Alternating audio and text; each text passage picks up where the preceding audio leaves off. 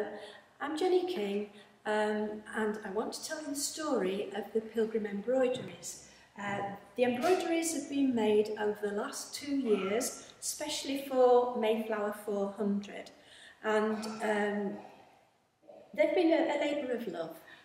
Anyway, a little bit about me. I'm a retired teacher and an artist, and I love embroidery as well.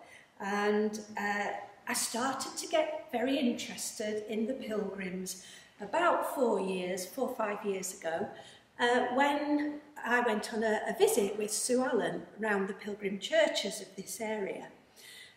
Shortly after that, I think there was an exhibition at the town hall, and that was to try and drum up interest for Mayflower 400.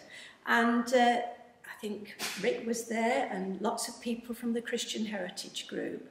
So I started to read a little bit more about the Pilgrims. Shortly after that, there was an art exhibition at Babworth Church. And while I was there with my artwork, I thought, what a beautiful church. Wouldn't it be lovely to do something a little bit more permanent for the church and to donate it to the church? So time went past, and while we were on holiday that year, I visited the Quaker Tapestries in Kendal. Absolutely beautiful embroideries.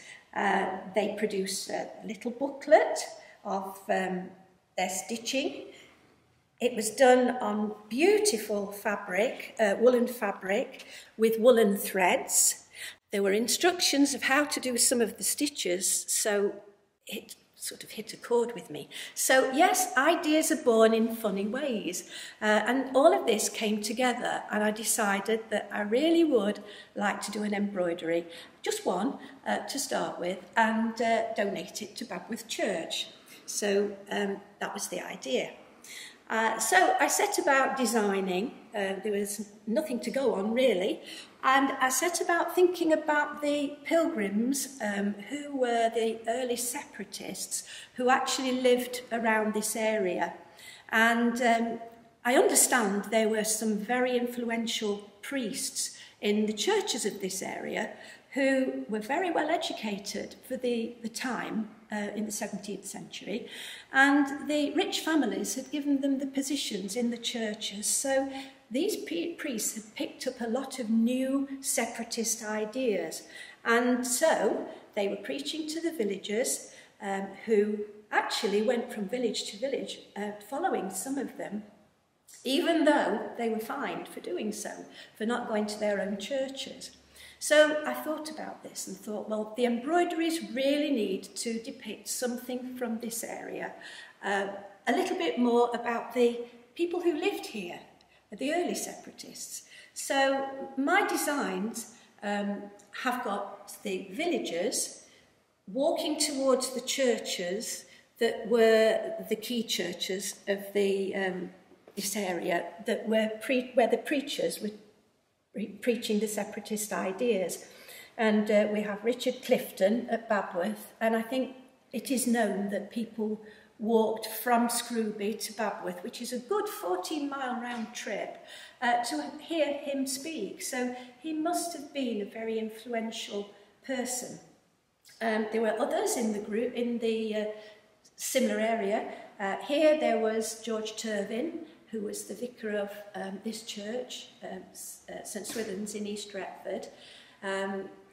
We have William Bradford, who came from Austerfield. He was baptised in Austerfield Church, but then he later moved to be with the Brewsters, William Brewster at Scrooby. So we have quite a collection of influential people preaching new ideas. And of course, these villagers, if you think about it, wouldn't have had televisions or anything like that. So they would have made their own entertainment by discussing what they'd heard during the day. We also have in the area 2 other preachers who were teachers really, John Robinson and John Smith from Sturton-le-Steeple.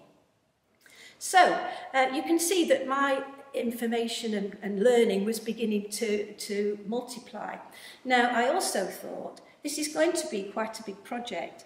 and I was secretary of the Creative Textile Group in Retford at the time, and I thought, being as Rick and the Christian Heritage Group would like more people involved in the Mayflower 400, I invited him over for a talk, and he came along with Anna, and gave a very good informative talk, and it actually inspired about 10 other members of the Creative Embroidery Group. That group was part of the Embroiderers Guild, so people like Janet, some of others as well, had city and guilds qualifications, and they were very, very able needlewomen.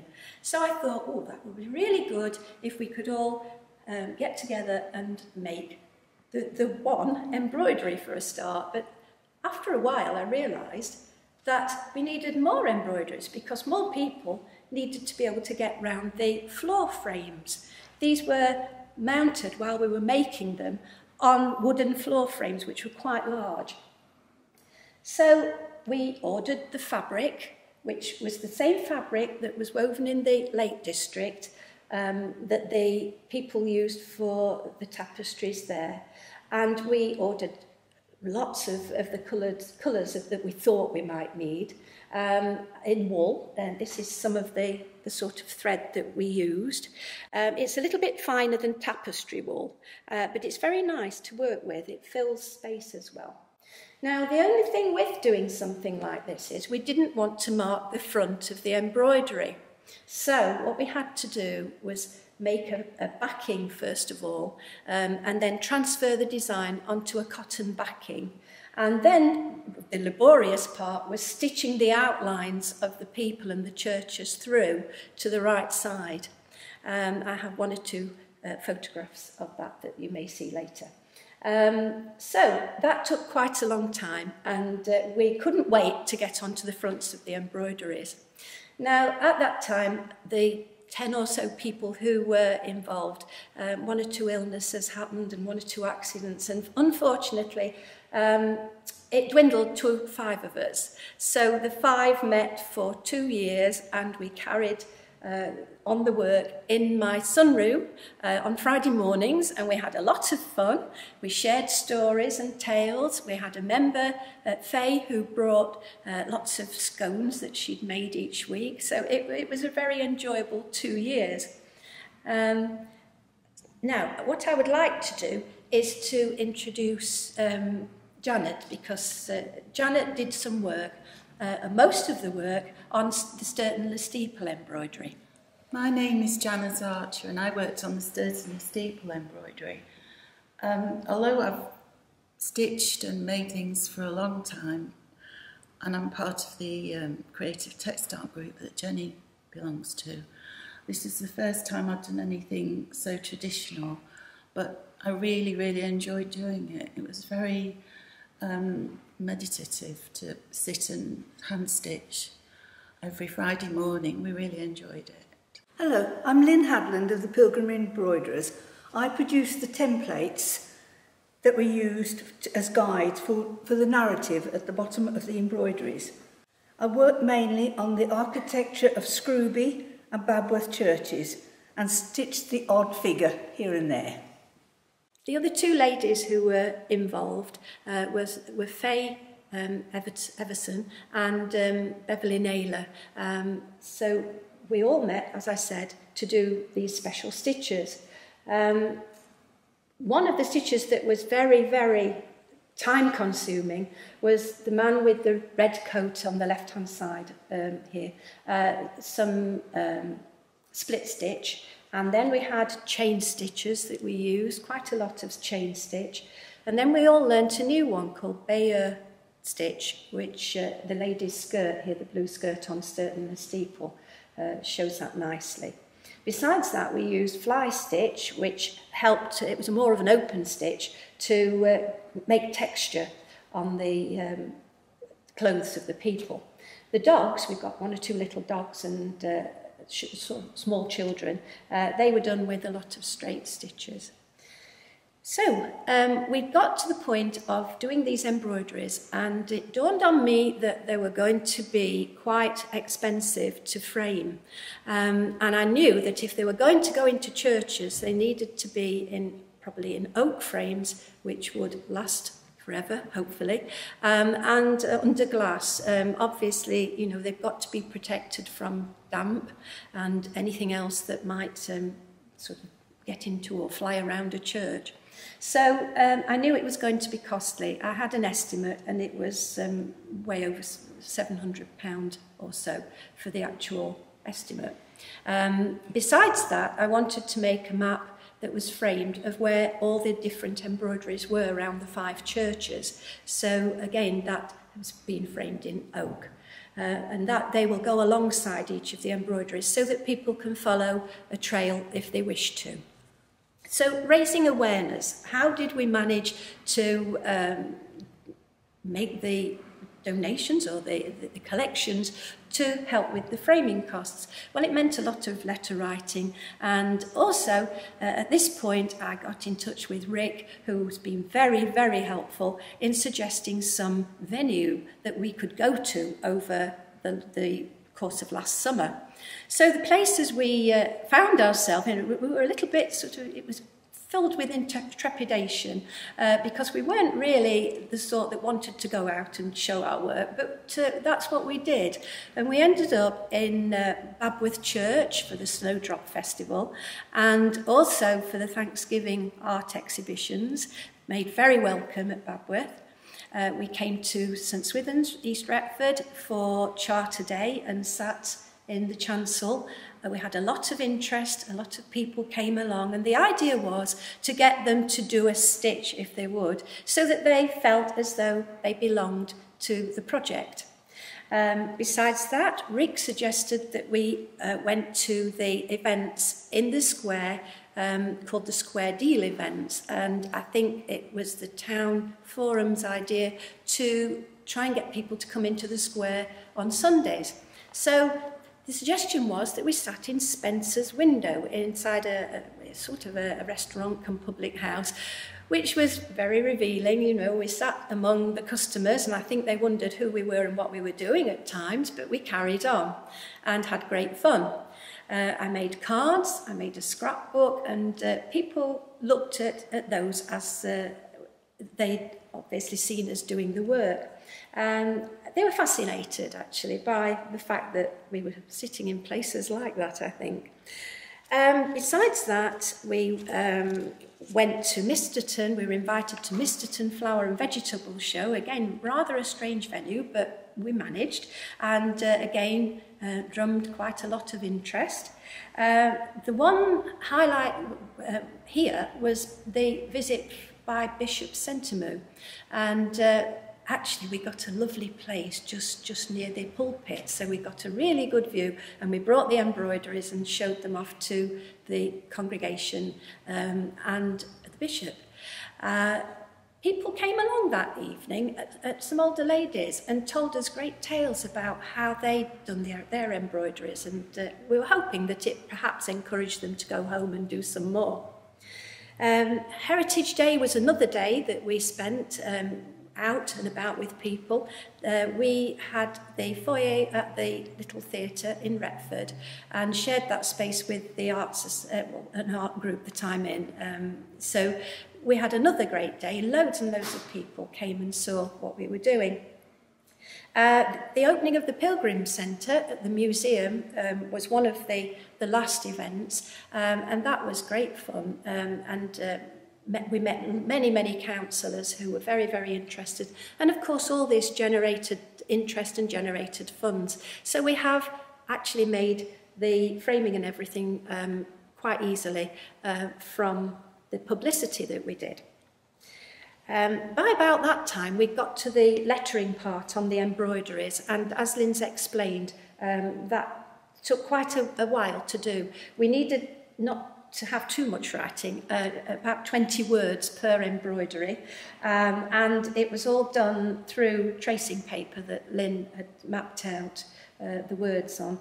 Anna Scott helped us to get the wording correct because she is an expert on this period in history, so we wanted it to be as it should be. So each embroidery depicts the priest or the teacher that helped to spread the separatist ideas in the particular villages. Then came the finishing touches. Well, the finishing touches were the background details. It was lovely doing the characters, but when you're doing a piece of artwork, you need it to be balanced and the composition to be right. So we've added little trees and shrubs and grass and things like that. I worked a lot on the St Swithin's Church, which actually was the photograph of the church was three-dimensional, which was very difficult to get the lines right to make it look like a proper three-dimensional church. So Lynn also worked an awful lot on the Scrooby Church, and again, that was quite detailed. You had to get the angle of the roof and the windows and things exactly right, or the church just didn't look like a church. The finishing touches finished. We decided then it was time to mount them, because that was another expense that we were hoping to save. My husband and I had looked at the sort of things that we needed to have to mount the work, and it mentioned things like special quality tape, acid-free backing, cotton bump, you name it, all sorts of things that we'd not dealt with before. So we found out how to do this from help from the Quaker Tapestry people. They have a blog on their website, which is very, very helpful.